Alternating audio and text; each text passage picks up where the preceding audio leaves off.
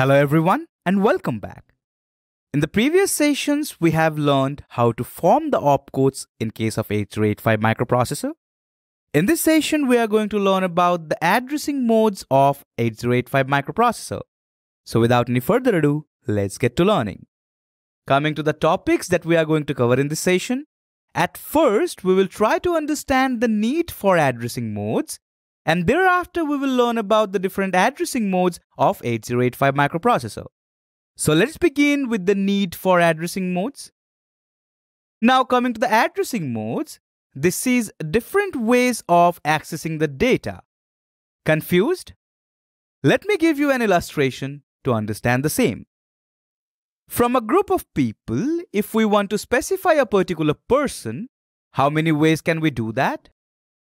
Now, if we know the name of the person, we can specify him. Now, if we don't know the name, we can also specify that person by telling about the position of that person within the group. Observe, this person is second from the right, correct? Now, in a group of people, the positions when they are together might get altered. So, in that case, we can also specify that person using some features like he is wearing a blue sweatshirt, he is having brown hair, also he is having a side bag. So clearly, by mentioning the features of the person, we can also specify him, correct?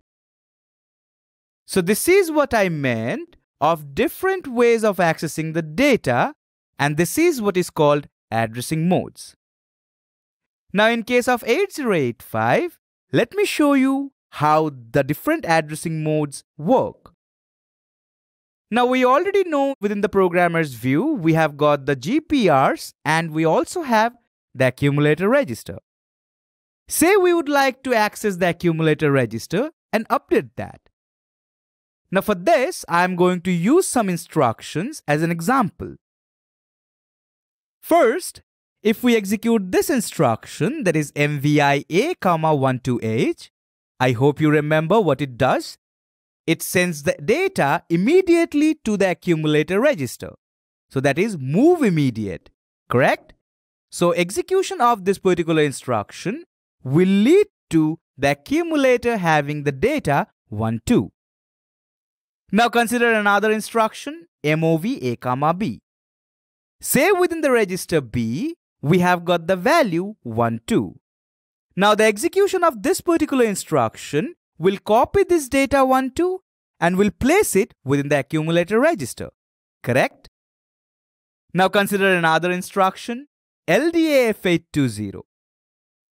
Let's suppose within the memory location F820 we have got the data 1, 2. Therefore, the execution of this instruction will also load the value 1, 2 within the accumulator register. Coming up next, if we execute this instruction move A,M and say for that within the HL pair we have got the value F820. Now the HL pair having this value will specify that the microprocessor is pointing to this particular memory location. Thereafter, execution of this instruction is going to load the data 1, 2 within the accumulator register. So clearly, using all these ways, we can access the accumulator register. And these are the different instructions to perform the same. Now you can argue that do we really need all these? Well, we do. Although they are performing the same deed, but they are doing it in different kinds of ways. So that's all about the need for the addressing modes. Let's now learn the different addressing modes of 8085 microprocessor. Now coming to 8085 microprocessor, there are 5 different addressing modes. We will go through them one by one. Let me illustrate the first addressing mode, that is immediate addressing mode. Just now we have seen the example of MVI A,12H. Now what it does? It takes the data which is given within the instruction itself and moves it immediately to the accumulator register. So when we are providing the data immediately in the instruction itself, that specifies the immediate addressing mode. Coming to the next mode, it is register addressing mode. Now the execution of the instruction MOV A, B is an example of that. Notice, within the instruction, we didn't send the data immediately, rather we were mentioning the registers.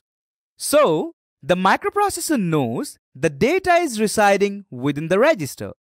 So, with the help of this instruction, we are addressing that particular register. And that's the reason why it is called register addressing mode. Coming up, the next addressing mode, absolute addressing mode. The execution of the instruction LDA F820 was the example of this type. Notice, in this instruction, we are not specifying the register, neither we are giving the data immediately, rather we are specifying the absolute address or the actual address where inside the memory the data is residing. And with the help of execution of this instruction, the data is then loaded within the accumulator register. Since we are sending the address of the data directly through the instruction, this addressing mode is also known as direct addressing mode. Let's now learn about the next, that is the register-indirect addressing mode.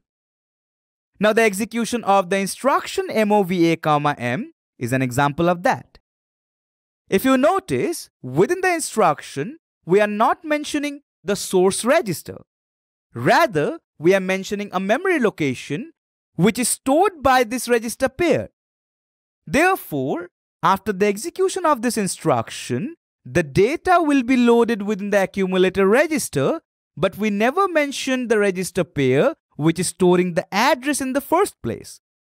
So within the instruction using the alphabet M, we are indirectly addressing the register pair HL.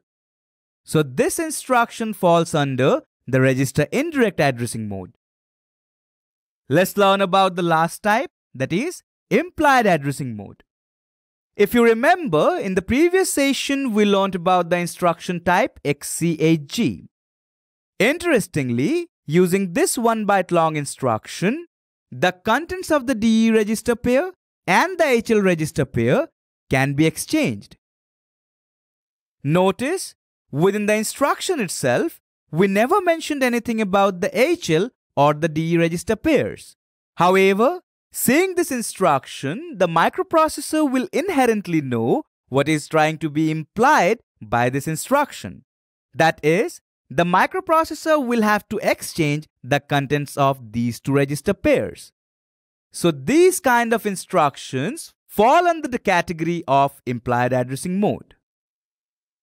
So to summarize, in case of 8085 microprocessor, we have got the addressing modes immediate, register, absolute or direct, register-indirect, and implied. Now let's take a few examples of them. In case of immediate addressing mode, we can talk about the instruction types MVI, LXI. From this, you can get the notion that whenever within the mnemonic we have got I by the end, which specifically means immediate, will fall under the group of immediate addressing modes. Thereafter, for register addressing mode, we will use the example of MOV R1, R2. Now regarding this instruction, if you remember, we already have studied it in details. Here, R2 is the source register and R1 is the destination register. Now for absolute or direct addressing mode, the examples of the instruction types LDA, STA, LHLD and SHLD are there. We have studied about the instruction types LDA and STA. Regarding the types LHLD and SHLD, we will study them in our later sessions. Coming to the register-indirect addressing mode, although we have seen our very familiar instruction types, but I am going to introduce a few more examples like LDAXRP and STAXRP. These instructions we will learn in the upcoming sessions. Coming to the implied addressing mode, the famous example is going to be XCHG. We already have studied about this as well. So remember, in 8085 microprocessor, there are 5 different addressing modes. So in this session, we covered the topics, the need for addressing modes. Do remember, addressing modes refer to the different ways of accessing a data. Thereafter, we learned about the different types of addressing modes of 8085 microprocessor. There are 5 of them, right? Alright people, that will be all for this session. In the next session, we will continue our journey of studying about different instruction types. So I hope to see you in the next ones. Thank you all for watching.